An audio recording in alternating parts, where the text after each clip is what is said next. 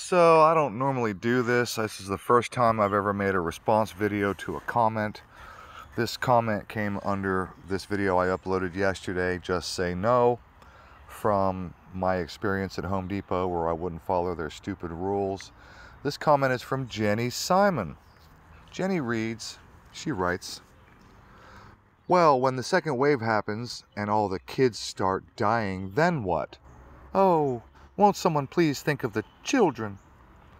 When your niece dies in front of your eyes, will you believe it?" No, Jenny, I won't believe it because I don't believe anything the government or the media says. What I would want to know is why the child died. That's it. Wear a cheesecloth mask if you want to protest. No, Jenny, don't tell me how to protest. Don't tell me what to do. That's retarded. Why would I pretend to follow their rules by going out of my way to create a cheesecloth mask so that I could wear this stupid fucking thing and only be protesting in my own mind? That's retarded. That's not how protests work. Dig an illegal well to irrigate your garden. Wait a minute. How do you know wells are illegal in my area? And put a placard on it that says why you are protesting. Again, Jenny, that's completely retarded. Why would I put a plaque? What good would that do? It's not like, scores or hundreds of strange, public people are coming through to see my placard. What good would that do? If this virus was real... Wait, what? Stop. What do you mean, if it was real? Weren't you the person just 2 sentences ago that said, when your niece dies in front of your eyes? What do you mean, if it's real? If this virus was real, there is no recovery. Stop. Where are you getting your information, Jenny? I mean, what are you talking? According to mainstream official narrative, hundreds of thousands of people have recovered.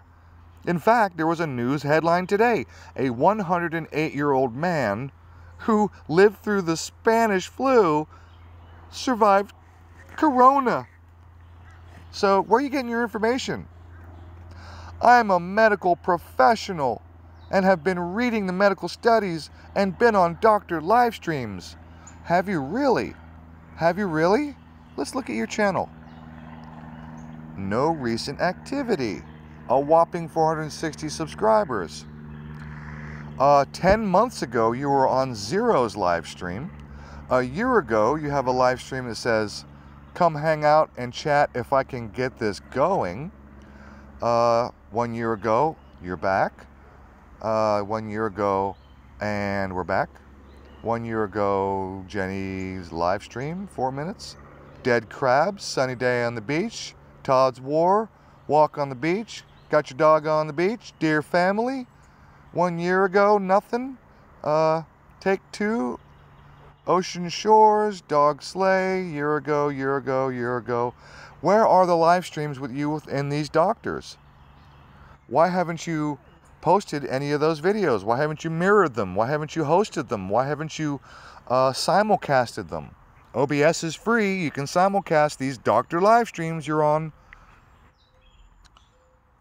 Back to your stupid comment. The child inflammatory condition is not a mystery syndrome. Really? Citation needed, please? How do you know? If they test the cerebral spinal fluid of children who test negative, they will find the virus there. You know that for sure?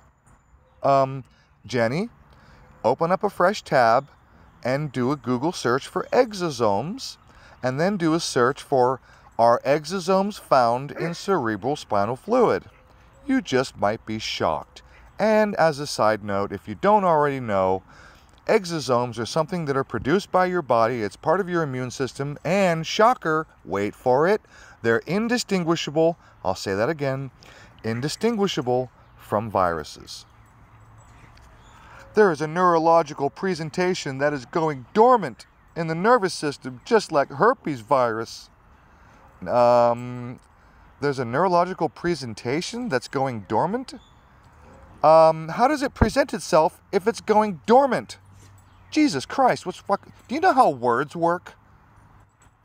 So yes, Also, a man who tested negative got viral meningitis, and they did in fact isolate the virus from his cerebral spinal fluid. Citation needed. And by the way, viral meningitis, that's not COVID. Jesus Christ. They need to be doing lumbar punctures, but there is a conspiracy because I have been saying this in doctor live streams and comment sections, Twitter, etc., and the narrative isn't changing. Wait. They need to be doing lumbar punctures, but there is a conspiracy because I have been saying this in doctor live streams. Wait, that's the reason there's a conspiracy? Jenny Simon, your sentences are absolutely incoherent. Children just have smaller bodies. Please think of the children. I am not a betting gal, but would bet we will see asymptomatic adults with this mystery syndrome soon. Hey, Jenny, if they're asymptomatic, how the fuck are you going to see these people with this mystery syndrome? How is this mystery syndrome going to present itself if people are asymptomatic? You fucking retard. Right when the kids got sick, that dog in Hong Kong who was supposedly recovered a long time ago died. And how do you know that, Jenny? Where are you getting your information? Please, citation needed. Smaller body. Oh, small body. Think of the children. Also, if the virus does in fact destroy T cells, SARS-1 did not, and people never recover from SARS-1 either. Wait a minute, they don't? They just get maimed? Then unless HIV drugs work on this, then perhaps people will start wasting away from acquired immune deficiency syndrome. Oh, so what you're saying is if you get SARS or if you get COVID and that the HIV drugs don't work, then people are going to what? Die from HIV? Acquired immune deficiency syndrome? That's what you said right there. If the HIV drugs don't work on them, then perhaps people will start wasting away from acquired immune deficiency syndrome. Please, people, start asking these questions in comment sections and live streams. Holy shit. No, Jenny, you need to go back to grade school and learn how to formulate a sentence. And you need to learn how to... What the hell? Come on. You're just going to show my comment. Basically, all I said was... this comment won't load. What the hell? Basically, my comment was... Look up Koch's postulum and see that this virus has not been proven to exist. Period. Just give me the facts, not your appeal to emotion. Thanks for playing.